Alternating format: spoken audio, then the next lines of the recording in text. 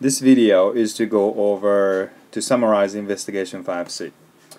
So in 5C you learn how to translate a word problem into an equation, and also you build and understand a function machine network and find a recursive function that models a word problem, and then also you wrote a rule for recursive function and then you work with recursive function. Let's work on 3 problems. So it says find 123rd output for this recursive rule. Okay, that sounds like a crazy problem, but as you know, if the problem gets crazy, you know, there is some kind of secret here. So let's just take a look. Let's make a table because that's pretty helpful. So we have input, we have output. Okay, and then if the input is 1, this says right here, the top one says k of x is 2. K of x stands for output, and this x is the input. So output is 2 if input is 1, if x equals 1. So if x equals 1, output is 2. And let's move on to the next one. It says negative k of x equals negative 4 if x equals 2. So we have if x equals 2, k of x is negative 4. And the next one looks a little complicated, but it's not that much. So k of x equals k of x minus 1 minus a k of x minus 2. This means, I hope you're comfortable with this notation by now. K of x minus 2 minus 1 means it's just the one before. So we are looking for this output. So k of x minus 1 means 1 before, which is negative 4. Minus k of x minus 2, this means, you know, it's just a 2 before, so you go 1 and 2. So in this case, this means 2. So in order to find a k of 3, we look at 1 before, which is negative 4, minus 2 before, which is 2. So that's negative 6. Okay. In order to find 4, you take the first one, 1 before, which is negative 6, minus negative 4. So k of 4 is negative 6 minus negative 4. And don't get confused with this. This means plus, right? So negative 6 plus 4, that's 2. Okay. If it's 5, you take 1 before and you subtract 2 before, which is this one. So 2 minus negative 6. I'm sorry, I made a mistake right there. It's negative 2. Sorry. That's negative 2. So it's negative 2 minus negative 6. So that's actually positive 4. And if it's 6, then it is 4 minus negative 2, which is 4 plus 2, so it's 6. Right?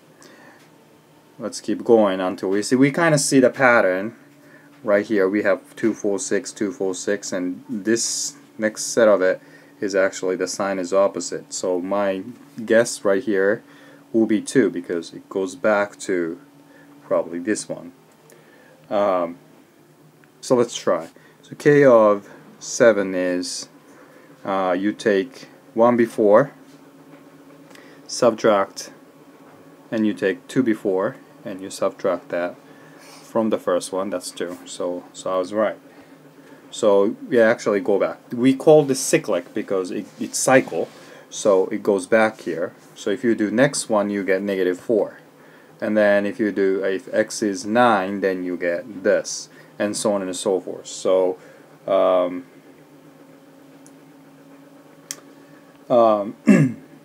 so we don't really need this part. Well, anyways, so the question is, what would be the k of 123, right? That's crazy. But we know that every 6 numbers we go back to here.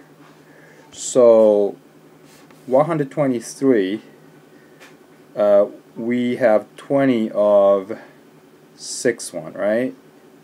We get 3. So we go, you know, if we have 120, we just go back, right? 1 2 3 4 5 6, and then we go back here 7 8 9 10 11 12, and go back here 13 14 15 16 17 18. So this number will be always divisible by 6. Therefore, if we keep just doing it, 120 will be 6. And then we go 121, 123, 2, 123. So the 123 will be negative 6. Okay? Next page. Kevin opens a saving account. At the end of each month, he will deposit $10 in account. At the beginning of each month, the bank pays 0.25% on his balance, or 3% interest annually. The table shows Kevin's balance at the end of the first 5 months. Explain how the bank calculated balance at the end of each month. So at the end of each month, let me take A. Whatever the money you have, you multiply by, you get 1.0025 more, right? Because 1/4 is 0.25. So how do we get this, right? So whatever the money you have, you multiply by 1.0025, because this part represents 1/4%, and you get that more. So I just added to the 100% to that. So that's how you how bank calculate it. Write a recursive rule to find the balance for any month. Let's say we get, so that's B, B of X, and let's say that's the bank account, and X is the money you want to put. In this case, X is X is 10. A B of X is 10 for if X is 1, and X stands for a month, right? And B of X will be, so after the first month, you get 1.0025 times the 1, you take the 1 before, so B of X minus 1, and then you add 10 to it, because every month you add $10 more to it. So this is the part that you get here. I mean, no, 10 for this one right here, and then you get $10 more, but you really get $10.03, and the interest, you get 3 cents more right here, right? C, what is Kelvin's balance at the end of the year? So after 12 months, you get more, right? So if you extend that, if you extend this to 11, following this rule, you'll find that the next year, and once you find out, you get more. You can easily find, well, it says set up a spreadsheet. You could actually use that to find that out, unless you find a closed form definition. The last problem is Melissa's doctor prescribes 2 grams of amoxicillin each day for 2 weeks. 1/4 of the amoxicillin that is in her body on any given day will not be present at next day. So it flashes away. Only 3/4 of 2 grams will stay inside the body and make a change of the body. So write the recursive rule to find how much amoxicillin is in her body each day. So let's do that. So let's say amoxicillin, and the output is D, input is D, because D is the number of day. That will be 0 if the day is 0, of course, right? And then 3/4, that is 0.75, and then whatever left the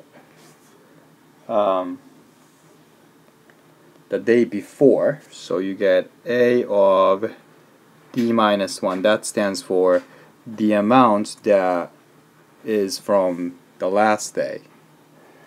And then plus the fact that you add 2 grams for that day.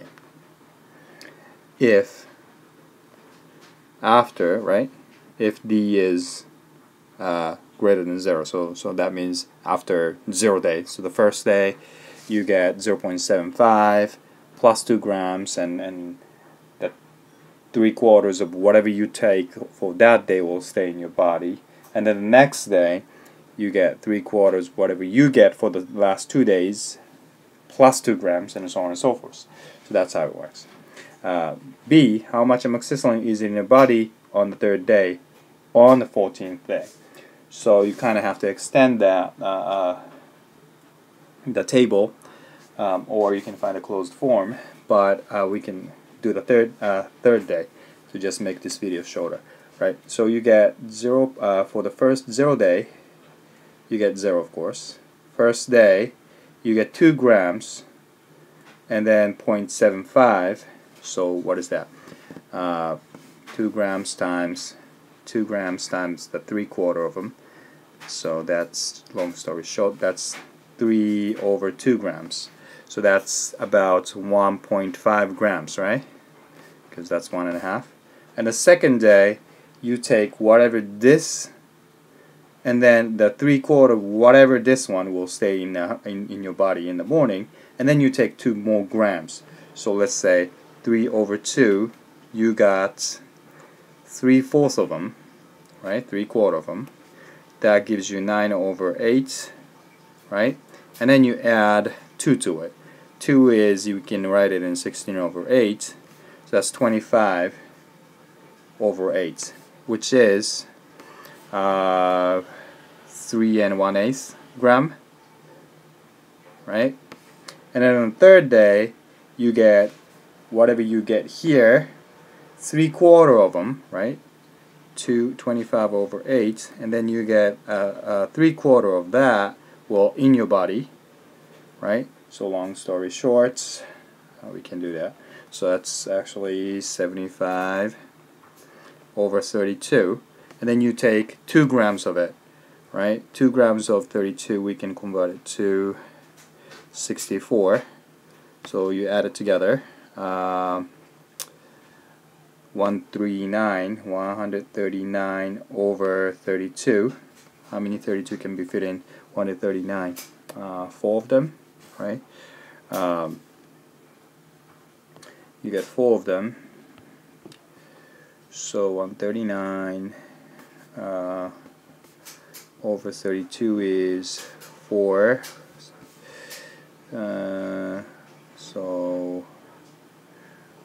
So 4 grams and 11 and 32 grams. So that's the answer of it. And if you want to find out how much you get in 14th day, then you can keep going. And that's what we've learned in investigation 4A. I mean 4A. Where does that come from? 5C.